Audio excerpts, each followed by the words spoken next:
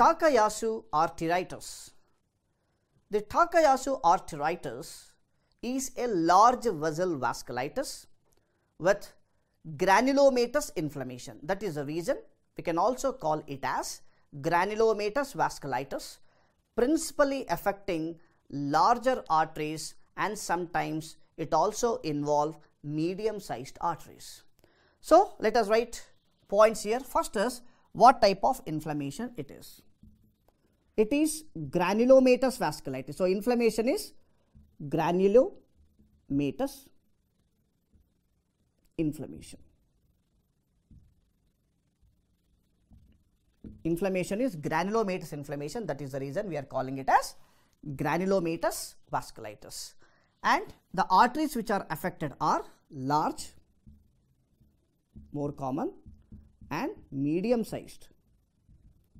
Medium-sized arteries are more commonly involved.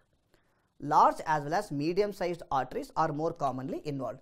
Large means aortic arch and its branches. Aortic arch and its branches. What are they? Subclavian artery, carotid artery, and brachiocephalic artery. So aortic arch as well as its branches are involved. That is the reason we are also calling it as aortic arch syndrome. So it is typically characterized by ocular disturbance and marked weakening of pulses in the upper extremities. So ocular disturbance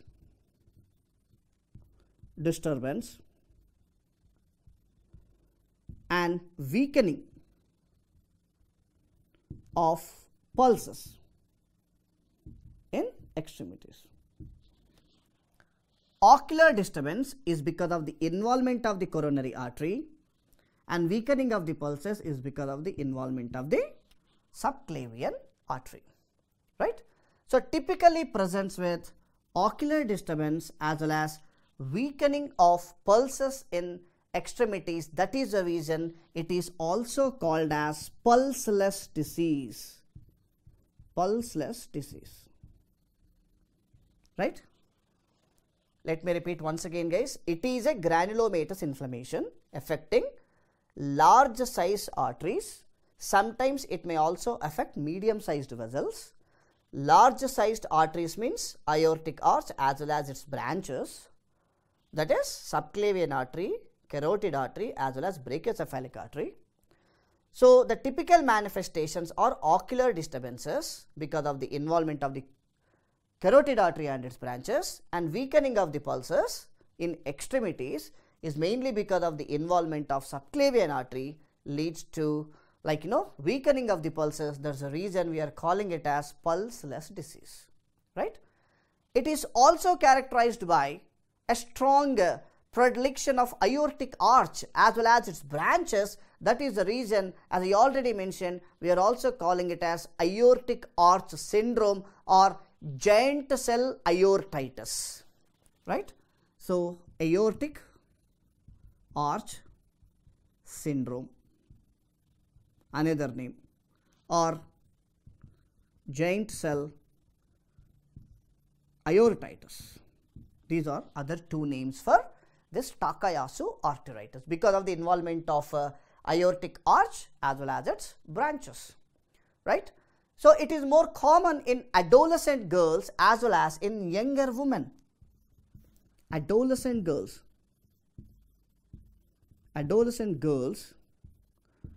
as well as younger women.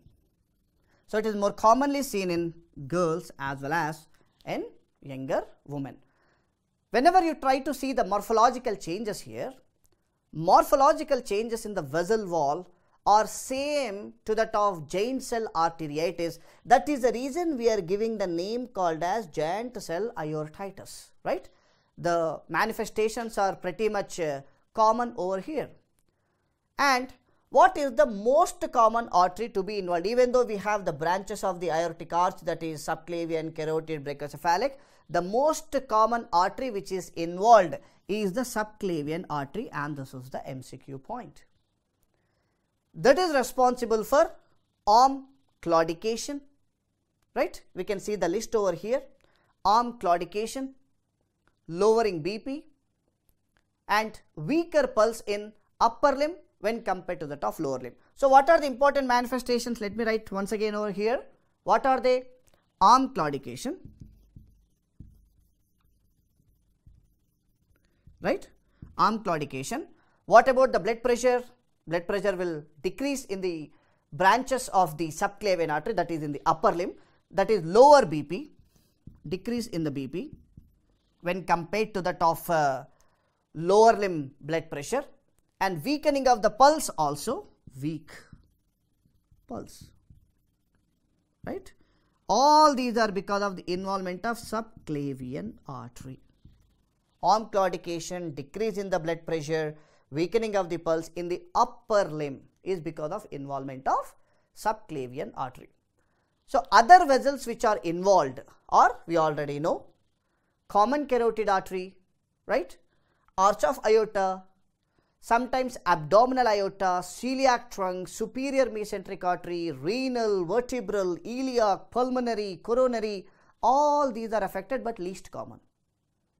More commonly seen in arch of aorta as well as its branches, right? This is what you need to remember for your exam.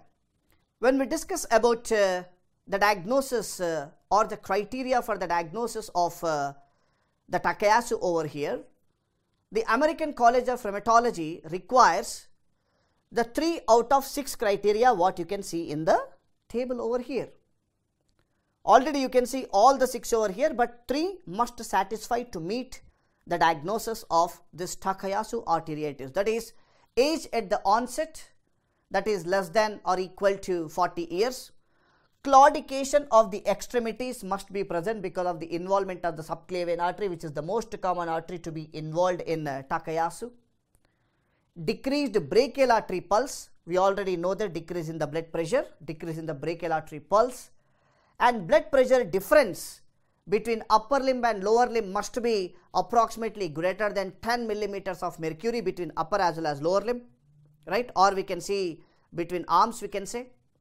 And bruit over subclavian artery or aorta is another important characteristic feature, and arteriogram abnormality on the affected vessel. So out of all these 6 points, if 3 are satisfied, then we can say it is the diagnosis for Takayasu arteritis. Now, what about the morphology over here?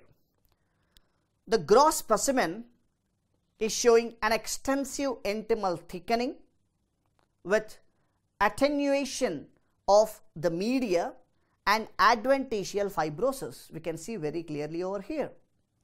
And if you see the microscopic findings of Takayasu arteritis, it clearly shows a degeneration of the media with a dense inflammatory infiltrate, including the presence of giant cells like giant cell arteritis, right?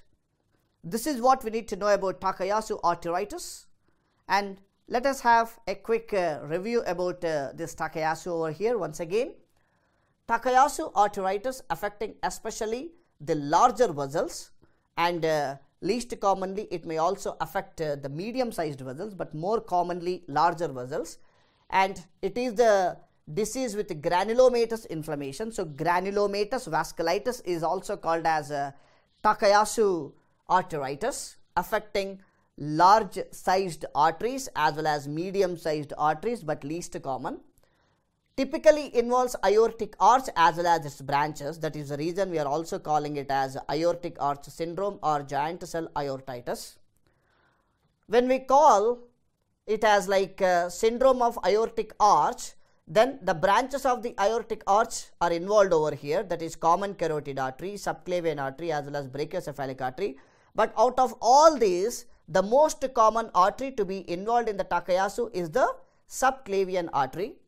Because of the involvement of common carotid artery, we can see ocular disturbances, and because of the involvement of the subclavian artery, we can see weakening of the pulses in extremities. That is the reason we are also calling it as pulseless disease.